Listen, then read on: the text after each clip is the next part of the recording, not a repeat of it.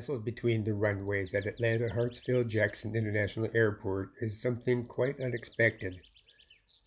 Flatrock Church Cemetery sits just off runway 27 left and is just 100 yards or so from the Atlanta VOR and a short hop down the road from Atlanta's surveillance radar.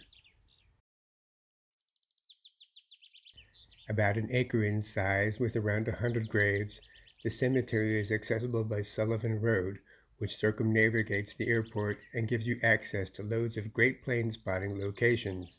The cemetery is also less than 500 feet west of north-south taxiways SJ and SC that connect ATL's 5th runway, 1028, to the rest of the airport.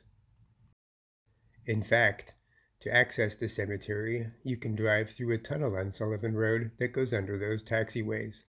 The 5th runway has not been used during the pandemic, but when it reopens, the cemetery and surrounding area will be a great place to spot planes as they taxi back to the terminal after landing. Standing on the property, the smell of jet fuel permeates the air,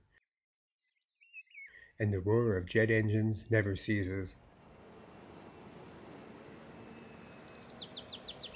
The oldest grave dates to 1877, with the most recent from the 1970s.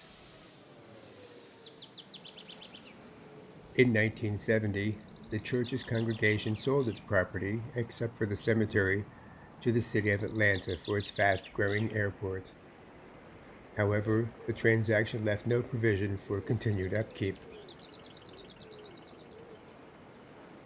In 1986, descendants of some of those buried there founded Flatrock Cemetery Care Incorporated.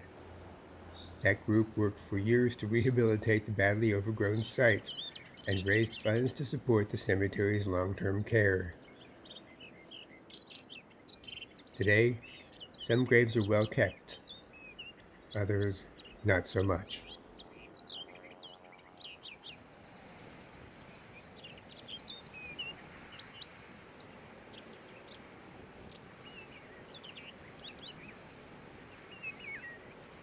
If you're visiting ATL and are looking for some good spotting locations, the Flatrock Church Cemetery is a worthwhile stop. But please remember to treat this final resting place with the respect it deserves.